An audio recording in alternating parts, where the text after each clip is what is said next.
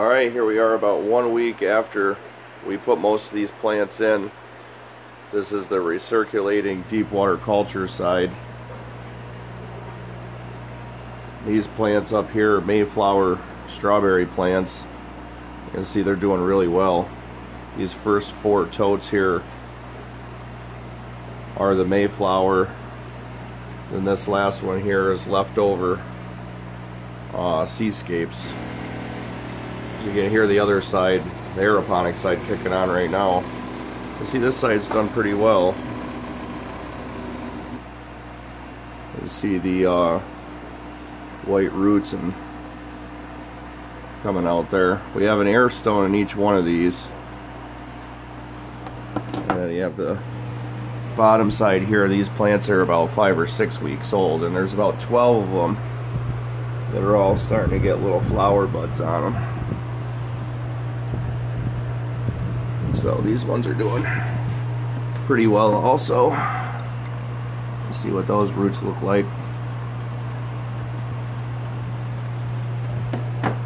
This side works on the nutrients are in this tote, and then they're pumped up the line here into each tote and then drained back out. The light mover there is still going. Up underneath here is little 1/2-inch PVC that goes in 1.5-inch PVC. These little grommets here that keep it from leaking. So this side's doing pretty well, and then you have the other side, the Aeroponics side.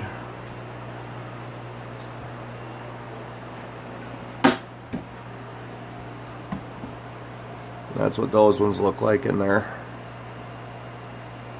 Right now these are misting 5 seconds every 5 minutes.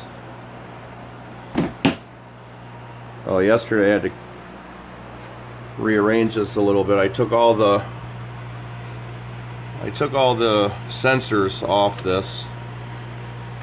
I'm gonna do a different one on a few ESP8266s to get all the temperature and water temperature and all that stuff readings, instead of doing it on that Arduino Mega, because it doesn't like that and it stalls out sometimes.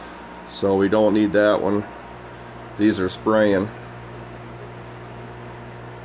This side we're using the Masterblend tomato formula at 400 ppm, and on the other side we use the same nutrients but at 600 ppm.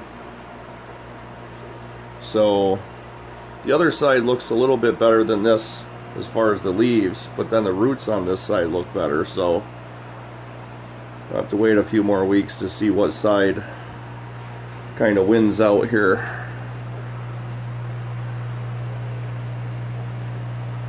That rhubarb plant's really liking it down here. Some nice yummy stalks there growing.